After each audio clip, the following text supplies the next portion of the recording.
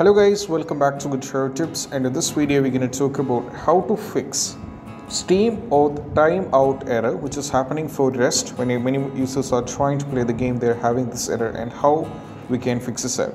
So the first step is all about, you just need to follow the instruction. That first step is all about, you have to remove the Steam from the task manager. For that we just need to go over here in the start, right click and go to task manager. Now from here you can see the Steam is actually running in the background. So first thing, you just need to select this one, go for end the task. Now the Steam is being closed by forcing. So just close this and go back once again to Steam and now launch it once again, and that's what you have to do. After launching the Steam once again, now you just need to try launch the game and see whether the issue is solved. If that is not working, we have to move to the next step. Next step is all about, we need to verify integrity of files on the Steam, which is an important step.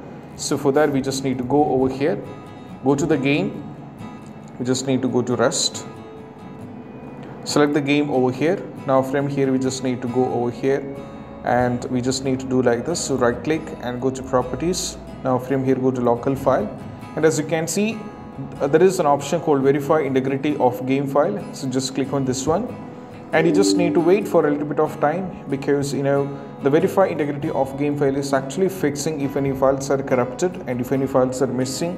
All these kind of issues will be fixed by this particular one that's called verify integrity of game files. So this is going to take a little bit of time, so just have to wait this to reach 100%.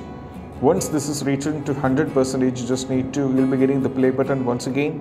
Then just click on the play button and try launch the game, and let's wait for this to reach 100%.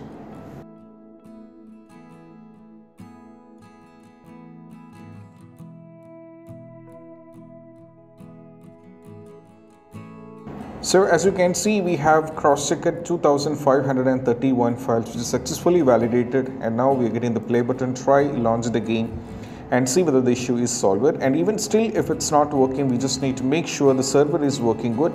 For that I'll be providing a link in the description that will take you to this, or you can search for down detector and you can search for the REST, and over here you will be getting a complete details on whether the REST game is going through any kind of outages in the last 24 hours. If they're going through any kind of outages, we will be definitely having the trouble, and this is what you have to do. Once you cross-check they are going through any kind of issue, and if the server issues then we have to wait because it's not fixed from our side, or else we just need to move to the next step. Next step is we need to update the graphics card to the latest version. So you just need to go over here in the GeForce, and from here you'll be getting the GeForce game ready driver is there, which is 535 the version is 535.98, which is released on 13th of the last month. And you just need to download this one and install this on your PC and restart afterwards. Try launch the game going back to the Steam, and most probably that's going to help you guys out. Even if after trying all these things, then if you're still having the issue, the one solution which can be tried is you need to uninstall the game and reinstall it back. For uninstalling the game, we just need to go over here in the REST, we just need to go over here, go to manage and uninstall the game. For reinstall it back, you need to reinstall it back once again.